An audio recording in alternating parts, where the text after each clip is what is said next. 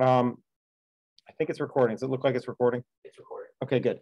All right, folks. So book 24 of the Odyssey, obviously, like I said, he's going to meet his dad and have that reunion, and the suitors are going to come chasing him. But also we have this weird scene that it's going to sort of open up with where all the dead suitors are going to be taken by Hermes down into the underworld. And a number of the ghosts that Odysseus saw are going to see them, and they're going to be like, what happened to you guys? Right? And then they're going to be like, well, Odysseus killed us. And they're going to be like, aha. Right? Like, so this is weird scene. If you ever want absolute proof that the overarching narrator of the Odyssey is a omniscient narrator, the fact that he can go into Hades without any character being present and tell us what's going on there is clearly evidence that he's an omniscient narrator. All right. So let's read book 24, and at the end of this, maybe we'll have a little bit of time to work on some of the other things that we got going on. Meanwhile, the suitors' ghosts were called away by Hermes of Cyllene, bearing the golden wand with which he charms the eyes of men or wakens whom he will. He waved them on, all squeaking as bats will in a cavern's underworld, all flitting crisscross in the dark, if one falls and the rock-hung chain is broken. All right, so you get this sort of image of the suitors as bats. It's another simile, like, you know, they're sort of like winged rats fluttering around. Let's see, where was I? So with faint cries, the shades trailed after Hermes, pure deliverer. He led them down the dank ways, over the gray ocean tides, the snowy rock, past shores of dream and narrows of the sunset, in swift flight to where the dead inhabit wastes of asphodel at the world's end. Crossing the plain, they met Achilles' ghost, Patroclus and Antilochus, then Ajax, noblest of the Greeks after Achilles in strength and beauty. Here the newly dead drifted together, whispering. Then came the soul of Agamemnon, son of Atreus, in black pain forever, surrounded by men-at-arms who perished with him in Aegisthus' hall. Achilles greeted him. Now, we've heard all these stories from the Land of the Dead chapter. I don't know if you remember all of these characters, but you can go back and look them up if you need to. Achilles, of course, is the great warrior from Greece, and he's going to greet Agamemnon, who was king of the Greeks in that battle. My lord Agamemnon, we held that Zeus, who loves the play of lightning, would give you length of glory. You were king over so great a host of soldiery before Troy, where we suffered, we Greeks. But in the morning of your life, you met that doom that no man born avoids. It should have found you in your day of victory, marshal of the army in Troy country. Then all Greece would have heaped your tomb and saved your honor for your son. Instead, piteous death awaited you at home. And Atreus' son Agamemnon replied, fortunate hero, son of Peleus, godlike and glorious, at Troy you died, across the sea from Argos, and round you Trojan and Greek peers fought for your corpse and died. A dust cloud wrought by whirlwind hid the greatness of you slain, minding no more the mastery of horses.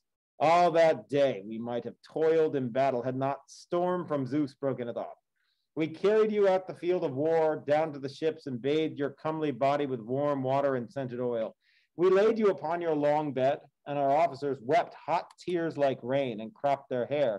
Then, hearing of it in the sea, your mother Thetis came with nereids of the great wave, crying unearthly lamentations over the water, and trembling gripped the Greeks to the bone.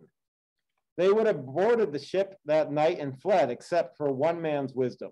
Venerable Nestor, proven counselor in the past. Nestor, if you recall, was the guy Telemachus went to see at Pylos, like at the beginning of the story. So all of these things are connected.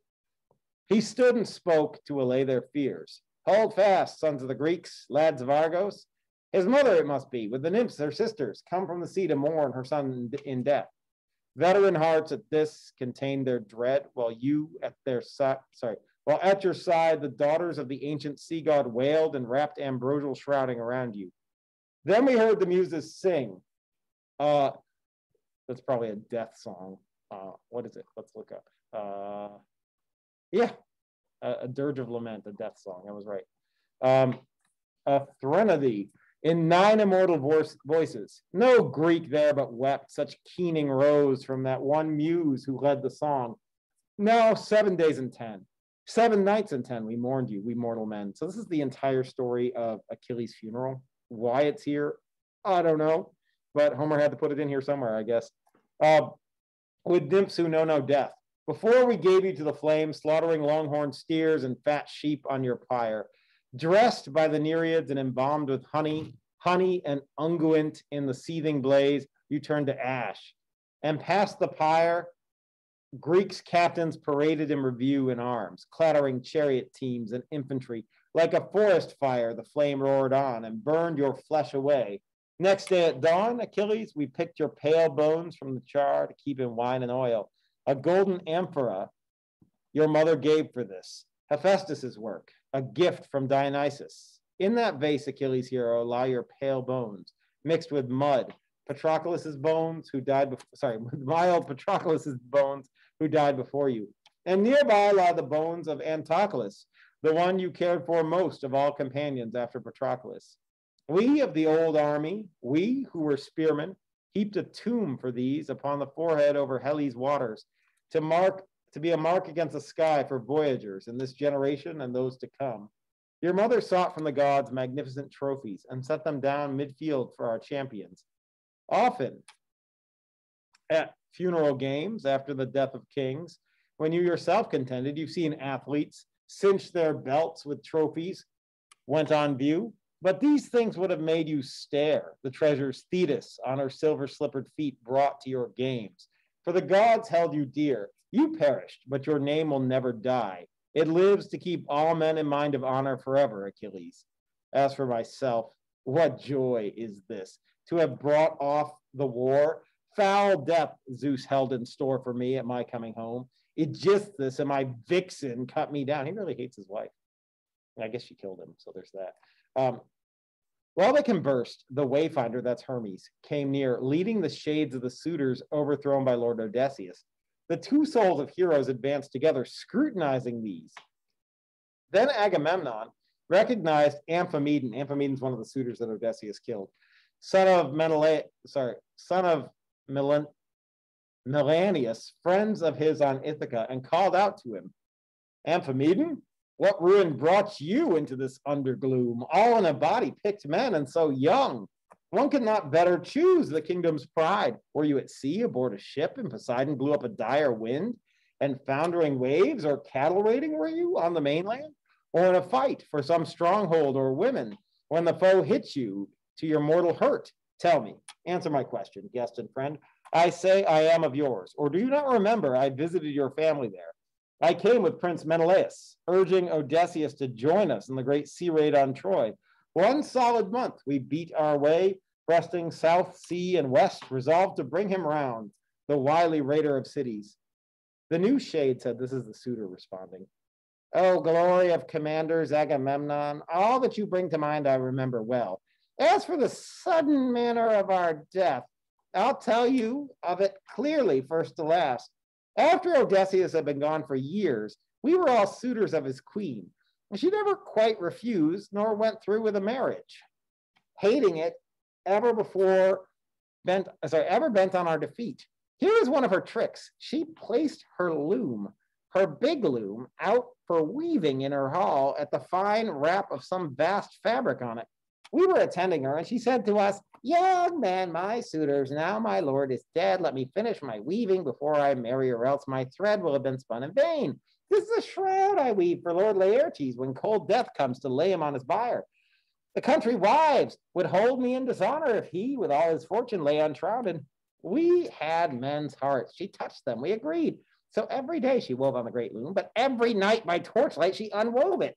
And so for 3 years she deceived the Greeks. But when the seasons brought the 4th round, as long months waned and slow days were spent, one of her maids who knew the secret told us. We found her unraveling the splendid shroud, and then she had to finish, willy-nilly, finish, and show the big loom woven tight from beam to beam with cloth. She washed the shrouding clean as sun on the moonlight. Then, heaven knows, from what quarter of the world fatality brought in Odysseus to the swineherd's wood far up in the island. There his son went too when the black ship put him ashore from Pylos. The two together planned our death trap. Down they came to the famous town, Telemachus long in advance, We had to wait for Odysseus. The swineherd led him into the manor later in rags like a foul beggar, old and broken, propped on a stick. These tatters that he wore hid him so well that none of us could know him when he turned up. Not even the older men. Actually, I want to pause here. Anybody noticing that Odysseus' strategy for retaking his house is very similar to his strategy for taking Troy? You know, the Trojan horse. There's a nice similarity here to what Odysseus does at his own house and how he took Troy. And I think it's coming across here. And Agamemnon's going to appreciate that. That's who this story is being told to, the king who fought at Troy. That night, the mind of Zeus, beyond the storm cloud, stirred him with Telemachus at hand to shift his arms from the Megaron to the storage room and lock it. Then he assigned his wife her part. Next day, she brought his bow and iron axe heads out to make a contest. Contest there was none. That move doomed us to slaughter. Not a man could bend the stiff bow to his will or string it until it reached Odysseus. We shouted, "Keep the royal bow from the beggar's hands." No matter how he begs, only Telemachus would not be denied. So the great soldier took his bow and bent it for the bowstring effortlessly. He drilled the axe heads clean, sprang, and detached arrows on the doorsill. Decanted arrows on the doorsill, glared and drew again. This time he killed Antinous. There, facing us, he crouched and shot his bolts of groaning at us, brought us down like sheep. Then some god and his familiar went into action with him round the hall. After us in a massacre, men lay groaning, mortally wounded on the floor, and the floor smoked with blood. That was the way our death came, Agamemnon. Now in Odysseus' hall, untended still our bodies lie, unknown to friends or kinsmen, who should have laid us out and washed our wounds free of the clotting blood and mourned our passing. So much is due the dead. But Agamemnon's tall shade, when he heard this, cried aloud, "Oh, fortunate Odysseus, master mariner and soldier, blessed son of Laertes, the girl you brought home made a valiant wife, true to her husband's honor and her own. Penelope, Icarius' faithful daughter. The very gods themselves will sing her story for men on earth. Mistress of her own heart, Penelope. Tyndareus' daughter waited too, but how differently. Clytemnestra, the adulteress, waiting to stab her lord and king." He's so bitter. "That song will be forever hateful. A bad name she gave to womankind, even the best." These are the things they said to one another under the rim of the earth, where death is lord.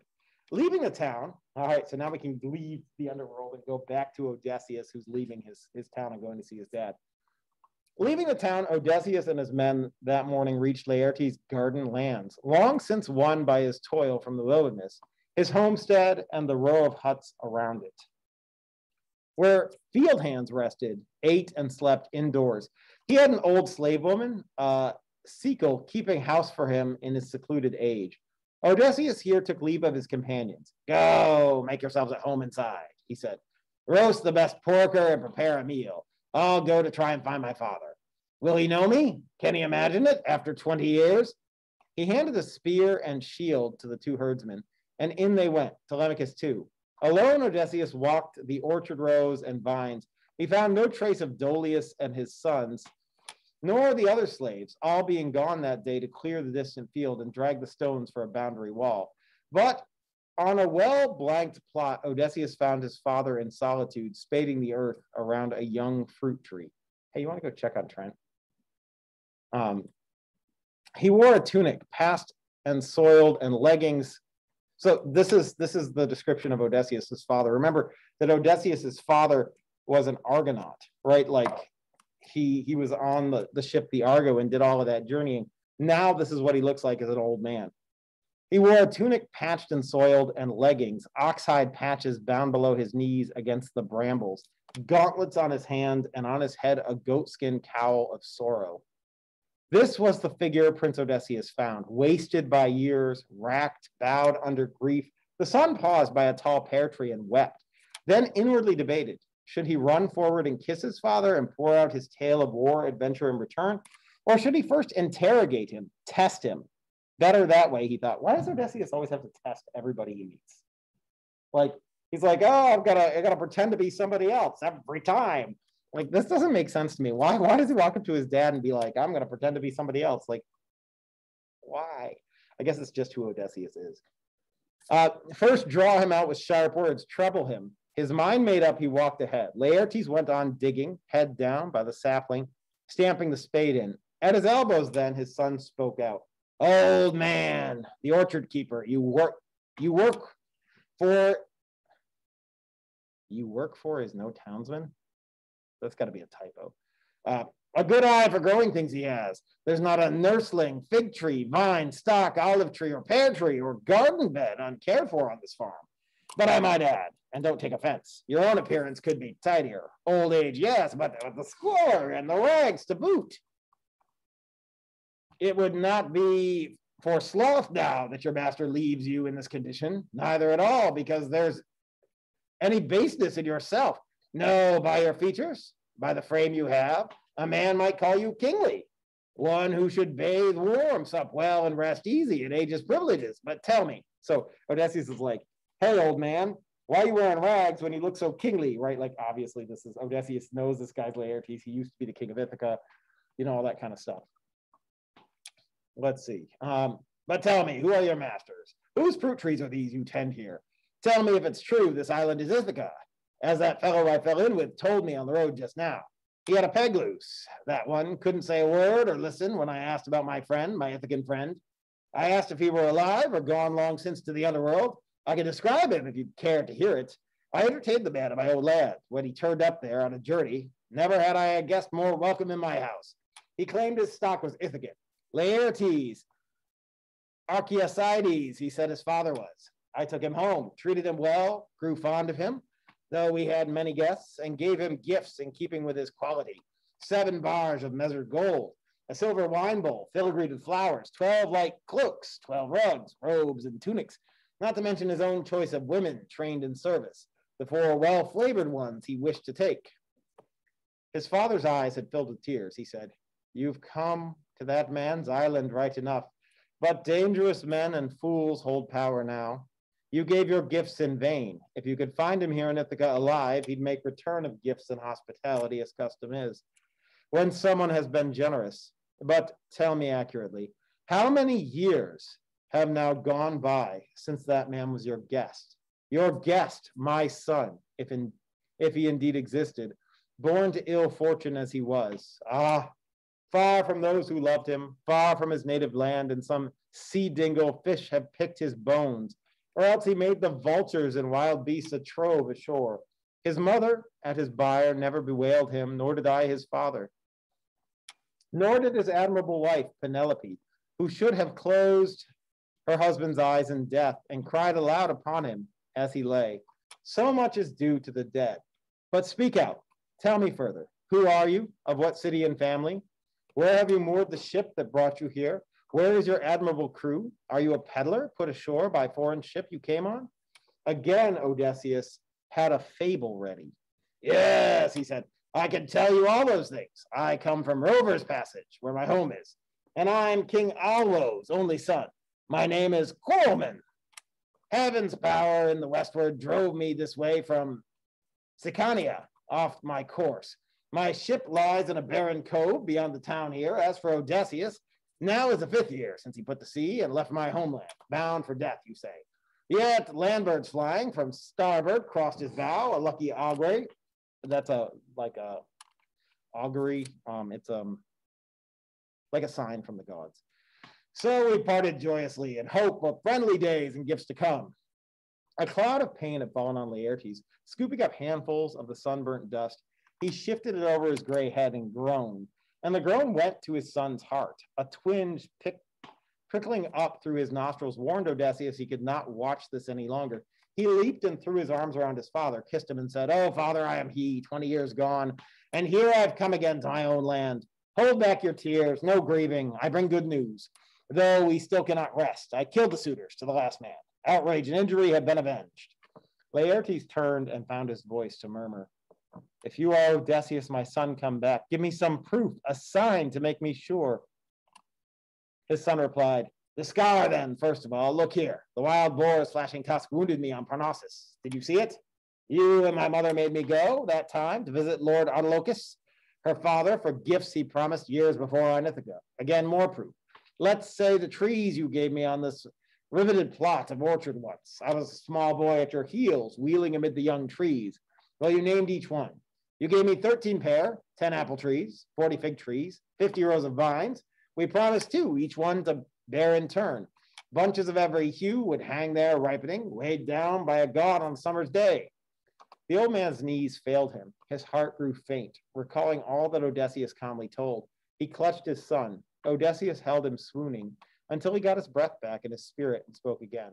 Zeus, Father, gods above, if you hold pure Olympus, if the suitors paid for their crimes indeed and paid in blood, but now the fear is in me that all Ithaca will be upon us. They'll send messengers to stir up every city of the islands. Odysseus, this is the talk of the blood feud that we mentioned earlier. Odysseus, the great tactician, answered, courage and leave the worrying to me. We'll turn back to your homestead by the orchard. I sent the cowherd, swineherd, and Telemachus ahead to make our noonday meal. Conversing in this vein, they went home, the two together, into the stone farmhouse. There, Telemachus and the 2 herdsmen were already carving roast young pork and mixing amber wine. During these preparations, the Sicyl woman bathed Laertes and anointed him, and dressed him in a new cloak. Then Athena, standing by, filled out his limbs again, gave girth and stature to the old field captain, fresh from the bathing place. His son looked on in wonder at the godlike bloom upon him and called out happily, oh, father, surely one of the gods who are young forever has made you magnificent before my eyes. This is sort of an echo of what happened with Odysseus, right? Like he looked like a beggar with all the rags on, and all of a sudden he took a bath, and Athena's like, Shazam, and he's like, oh, Same thing happens to his dad, Laertes. He washes and takes his rags off, and then he looks younger and healthier. Clear-headed Laertes faced him, saying, by Father Zeus, Athena, and Apollo, I wish I could now be as once I was, commander of the Septhalians when I took the walled town Nereos on the promontory. Would God I had been young again last night with armor on me, standing in our hall to fight the suitors at your side. How many of these I could have crumpled to your joy. So Laertes is like, I wish I was there to kill them suitors, those sons of, so he's got that idea going on.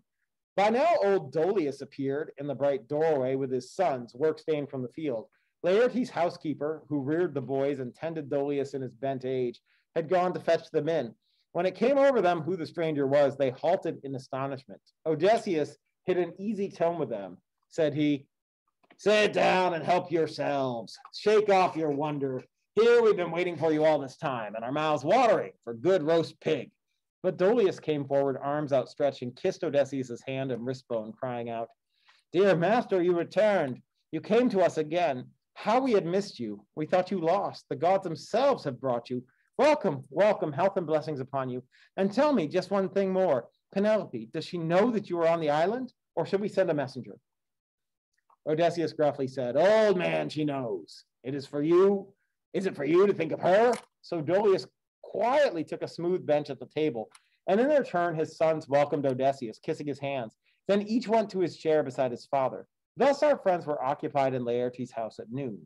Meanwhile, so we're going to shift locations here. We're going to go back into Ithaca, where the fathers of the suitors are going to find out about what's happened.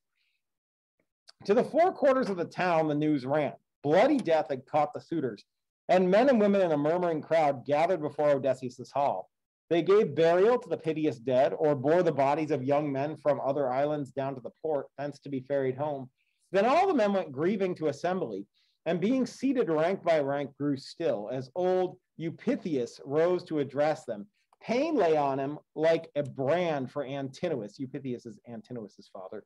So you can figure that if Antinous was a bad guy, his dad is probably also a bad guy, right? So Eupitheus rose to address them. Pain lay on him like a brand for Antinous, the first man that Odysseus brought down, and tears flowed for his son as he began. Heroic feats that fellow did for us, Greek friends. Good spearman, by the shipload he led to war and lost ships and men, and once ashore again killed these, who were the island's pride. Up with you, after him, before he can take flight to Pylos town or hide at Elis under Epian law. We'd be disgraced forever, mocked for generations if we cannot avenge our son's blood and our brothers. Life would turn to ashes, at least for me. Rather be dead and join the dead, I say. We ought to follow now, or they'll gain time and make the crossing. So he's like, look, this Odysseus guy, I know he was the king, but like all the guys he took with him to Troy, they're all dead. And so all the greatest soldiers of his generation are dead and he's the only one that's returned. And now he's going to kill all the greatest soldiers of the next generation. And you're going to let him get away with this? Let's go get him before he gets away. No, Telemachus is still alive. Also, they skipped all this in the movie. Yeah, they did, but so did you in the bathroom. So, you know. His appeal, his tears moved all the gentry listening there, but now they saw the crier and the minstrel come from Odysseus' hall where they had slept. The two men stood before the curious crowd, and Medon said, "Now hear me, men of Ithaca. When these hard deeds were done by Lord Odysseus, the immortal gods were not far off. I saw with my own eyes someone divine who fought beside him in the shape and dress of Mentor. It was a god who shone before Odysseus, a god who swept the suitors down the hall, dying in droves. And this pale fear assailed them. And next they heard again the old forecaster. That'd be somebody who reads omens, somebody who's like a holy man. Halithersius Mastordi, I don't even know how to say that. Mastorides. Alone he saw the field of time, past and to come. In his anxiety for them, he said, Antikins, now listen to what I say. Friends, by your own fault these deaths came to pass. You would not heed me or the captain Mentor, would not put down the riot of your sons. Heroic feats they did, all wantonly raiding a great man's flocks, dishonoring his queen, because they thought he'd come no more. Let matters rest. Do as I urge, no chase, or he who wants a bloody end will find it. So this guy's like, look, the gods wanted this to happen. If they didn't want this to happen, it wouldn't have happened. And your sons deserved it. And if you go chasing Odysseus, you're going to die, right? Like that's sort of his view of this. Yeah. But he's saying Zeus. Vengeance would be his, he thought, for his son's murder. But that day held bloody death for him and no return. At this point, did I skip something? No, I did. I skipped something. The greater number stood up shouting, aye, but many held fast, sitting all together in no mind to agree with him. Eupitheus, that's Antinous' dad, had won them to his side. They ran for arms, clapped on their bronze, and mustered under Eupitheus at the town gate for his mad foray. Vengeance would be his, he thought, for his son's murder, but that day held bloody death for him and no return. That's clear foreshadowing what's going to happen to Eupitheus, right? At this point, querying Zeus, Athena said, so now all of a sudden we're going to Olympus, and we're going to get a snapshot of what the gods are thinking. O Father of us all and King of kings, enlighten me. What is your secret will? War and battle, worse and more of it? Or can you not impose a pact on both? The summoner of cloud, that's Zeus, replied, my child, why this formality of inquiry? Do you not plan that action by yourself? See to it that Odysseus on his homecoming should have their blood. Conclude it as you will. There is one proper way, if I may say so, Odysseus's honor being satisfied. Let him be king by a sworn pact forever, and we, for our part, will blot out the memory of sons and brothers slain. As in the old time, let the men of Ithaca henceforth be friends, prosperity enough and peace attend them. So what Zeus is planning to do is sort of wipe the memories of everybody who had a son who was a suitor. Essentially commit Men in Black. Yeah, very much Men in Black, you know, like that sort of an idea. Obviously, Men in Black may be referencing this rather than the other way around. Let's see, where did I leave off? Athena needed no command, but down in one spring she descended from Olympus, just as the company of Odysseus finished wheat crust and honeyed wine, and heard him say, go out, someone, and see if they are coming. One of the boys went to the door as ordered, and saw the townsmen in the lane. He turned swiftly to Odysseus. Here they come, he said. Best arm ourselves and quickly.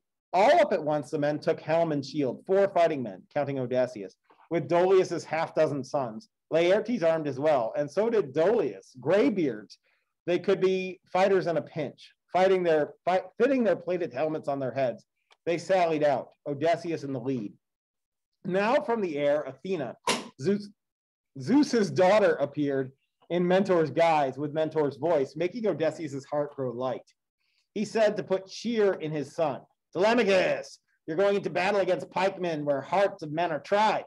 I count on you to bring no shame to your forefathers. In fighting power, we have excelled this lot in every generation.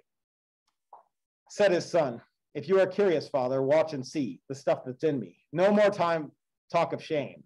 And old Laertes cried out, yeah, what a day for me, dear gods, to see my son and grandson vie in courage. Wait, Laertes, he's not dead. No, he's not dead. He's Odysseus' dad. So this is a great family scene. We're having a battle, and we got like the grandfather, the father, and the son like all lined up for battle in their armor. Like this is the ultimate Greek patriarchy moment here, if you will. 3 generations of men. Yep. Athena halted near him, and her eyes shone like the sea. She said, and this is the father of Laertes, so whatever. Laertes, dearest of all my old brothers in arms, invoke the gray-eyed one and Zeus her father. Heft your spear and make your throw. Power flowed into him from Pallas Athena, whom he invoked as Zeus's virgin child, and he let fly his heavy spear. It struck Eupitheus on the cheek plate of his helmet, and undeflected, the bronze head punched through. He toppled, and his armor clanged upon him. Odysseus and his son, now furiously closed, laying with broadswords hand to hand and pikes. They would have cut the enemy down to the last man, leaving no one survivor, had not Athena raised a shout that stopped all the fighters in their tracks. No, hold, she cried. Break off this bitter skirmish, end your bloodshed, Ithacans, and make peace. Okay, so we only have one death in this fight, and it's Antinous' dad. And Antinous' dad is killed by Odysseus' dad. So there's a nice harmony there too, right? Like Odysseus kills Antinous, Odysseus' dad Laertes kills Eupitheus, and there's sort of a harmony. The bell's gonna ring, isn't it? Oh man, I had no idea it was gonna end. And then Telemachus killed. All right, we're almost done. We can finish this. Did Antinous have a child? No, he didn't. He was trying to marry Penelope, so he had no wife. Their faces paled with dread before Athena, and swords dropped from their hands unnerved to lie strewing the ground at the great voice of the goddess.